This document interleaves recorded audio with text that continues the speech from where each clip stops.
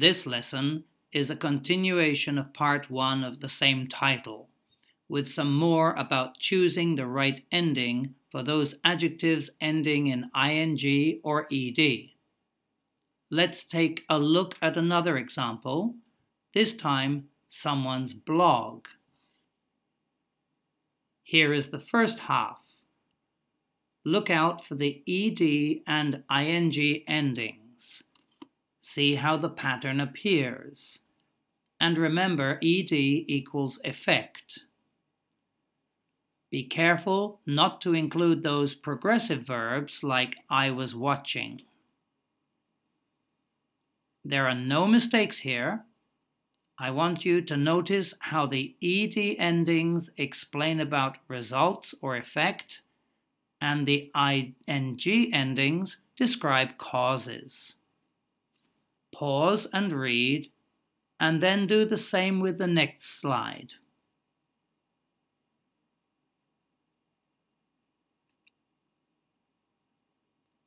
And here's the rest. Of course, once again, words such as cooking, showing, frying, and hosting are not of the adjective type we are looking for.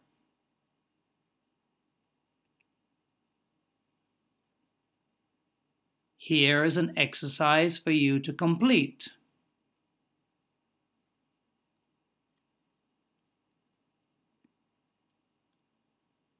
Suggested answers could be, I would be delighted or excited for the first one.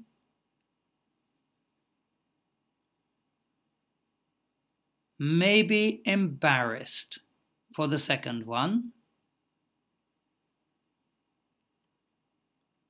And probably moved or impressed in the third case. Most importantly, they should all end in ed, as the comments are about effects. Okay, this one should be quick and easy.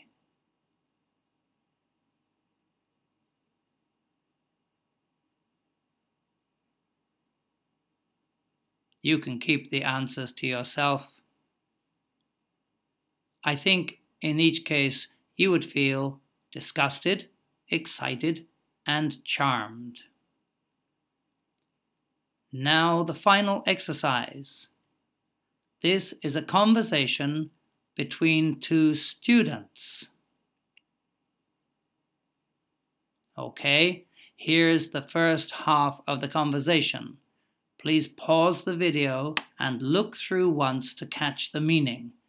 Then, please notice and look out for all the mistakes in the adjectives and correct them.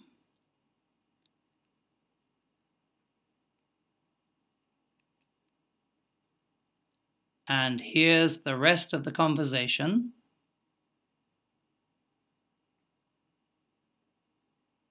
You should have noticed that all cases were wrong. Every ing should have been an ed, and every ed should have been an ing.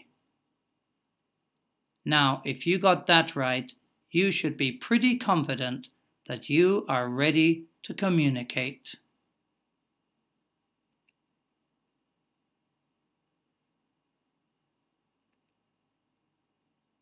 Thanks, that's it.